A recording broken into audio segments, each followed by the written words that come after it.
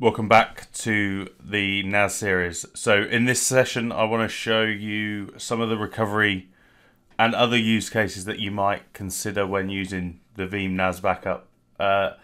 So obviously recovery is probably the most important part, because it's one thing getting a tick in the box and having the backups actually happen, but it's obviously when you need to actually recover something when it's the most important. So from a recovery point of view, again, easy wizard-driven approach. We've got three types of recovery.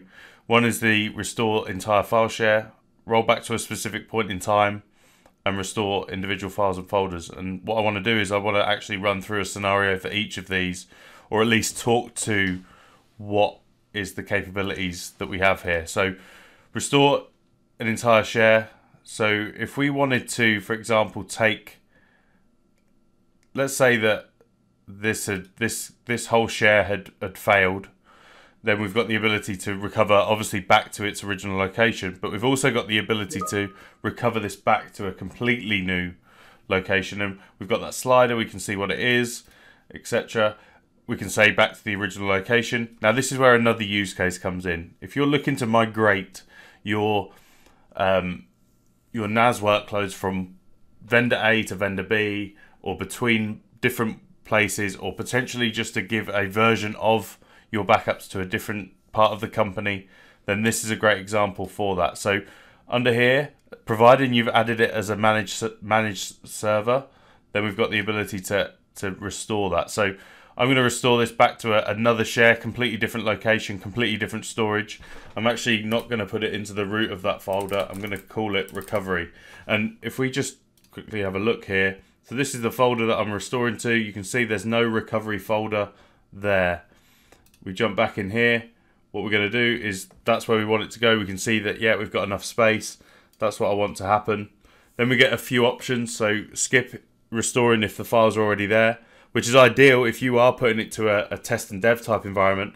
Well, let's only update the latest versions of them files and push them into this other share. We can replace older files, replace newer folders, etc. So this is where it's not just a case of getting things back up and running. There's other use cases here, whether it's test and dev, whether it's migration, whether it's restoring permissions or security as well. We see down the bottom here. So simple as that. What is that? 5 clicks. And what that's going to do is, if we jump back in here, and I might have to hit refresh, but hopefully what we see is a recovery folder that you've just seen pop up. Now this is only 3 or 4 files maybe. So we're going to use multiple proxies to get that back. And obviously that's not a huge workload for that. So it should be done in a matter of seconds. We're hoping that we see, well, they're already there. So we can see those new files and folders that have appeared. And there we go, completed in 1 second. And that's entire file share. But think of the scenario of moving from A to B as a migration, or even more so, how can I give a copy of my NAS data, my unstructured data, to another part of the business to perform some sort of test against that maybe, or some sort of data classification against that data maybe, without affecting the primary array. So moving on, and I'm going to skip out the middle one for now. We're going to come back to that. So restore individual files and folders. Now this gives us the ability to look into our backups and be very granular when it comes to recovery. So I'll pick one where there is a bit of change. So what we do here, and you'll notice how quick this is. So the cage share is quite big. It's where I dump everything in our lab. But ultimately, we're not mounting the actual backup file. We're going to mount the metadata, so it's going to be exceptionally quick. So ultimately, you've got 3 options, if you like. We've got the latest restore point. So this is going to be showing what it was like at the last backup. So all of the creation and modified dates. We've then got all time. So if I click on the all time, and I'm using this share as a backup for my management, or for my physical machine. So in here you get to see how many versions of that file you've got, and where they, depending on what the backup job was, and you'll have seen that in the opening video of the series, is you can see where and where you want those file versions to reside and where you want them to potentially drip down into. So if I right click on this and I say restore, I should have one in my primary backup location, then also that longer term retention. So I've got a copy of that data also in the archive. Because that VBM, this is a VBM file from my full backup, so this is changing on a regular basis. Whenever something changes within that metadata, it's changing this file. Another prime example could be my scripts. If I come down here, you can see that I've got create random files, something that I'm using for NAS-based demos. I can go in here and again, I can see that I've got a file in my short-term retention that I can get to, but then I've also got my long-term retention that's been pushed out into potentially object storage. And if I wanted to send that back into a different location, then I can do so. One that I know hasn't changed, so if I say overwrite, we can actually also we can select multiples here as well. If we were to say keep or copy to, yeah, keep, there you go. And we've got the ability to now take both of those and restore them back to the original location. I've just got to remember what ones that was. So external repository. So if we jump in here under share, under scripts, again, I've forgotten what that was. What the fuck? External repo. So if we jump back in here, external repo.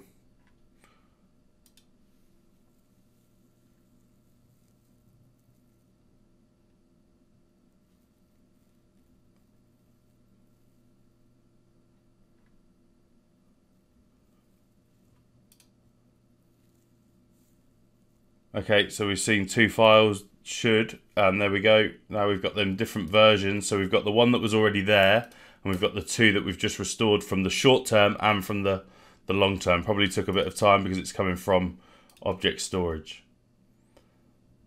The other option here is, so this first one was latest, so it's going to pick up the latest restore point based on the metadata, and then selected allows you to actually drill down into restore points as well. But I think this one is probably my favorite in that it gives us the ability to see across all of our backups. So you're going to get to see all of your files as well. So that brings us on to our third restore scenario. So just to show you what that looks like. So here it's this one. So roll back to a specific point or roll back to a point in time. This is going to enable you to revert all modified files and folders back to how it was from the last backup. So the best way to simulate this and the best story that we have around this is, well, ransomware. So ransomware is quite topical when it comes to NAS at the moment, in that it infects your NAS shares, it encrypts your files, and then you have to remediate, and then either you pay for the encryption to be lifted, or you pay and you don't get the encryption lifted, or you leverage your backup to be able to get that data back and up and running. So over here, this is, if you have a look here, I've got my NAS share, I've got some unstructured data, I've got a Word document here with some pictures and some text. And if I want to simulate a ransomware attack, if I just run this, which I won't be sharing, but ultimately this is just encrypting all of those files that we have in here. You can see they've all been encrypted to this time. If I jump in now, everything should look a little bit worse. Yeah, so not ideal. You can tell that that's now been encrypted. So if we jump back into Veeam, now at this point, this is where you're going to be clambering around your security team to get things back up and running, get things remediated, because yes, we can always restore our Veeam backups, but there's no point in restoring everything if it's just going to get infected again and you're going to be in a constant loop. So remediate your threat and potentially take a backup at that point as well when you've realized that you have hit a ransomware attack or a malicious activity, because then we're going to come in here, we're going to roll back to a specific point in time. We're going to choose the job in which we want to restore back to. It's going to load all of the restore points that we have available, and up the top here you see those restore points that we have available, and under here you can see all of the modified dates. So we could compare those with the latest. So I know that I want to go back because everything's been remediated since. So what this is going to do, that's going to start this recovery process. So here you can see 253, we're starting that job. We're getting the required backup resources that we need to be able to restore that. And because there's not that much in here, this should take only seconds to be able to restore all of those files back to the last good state, the last known good configuration, as I've been calling it. 17 files you see that you might have seen over on the right hand side of the screen there. If I now click on this, you can see, yeah, we've got our file back and everything's readable again. And with that, that's the end of the demo. Thanks.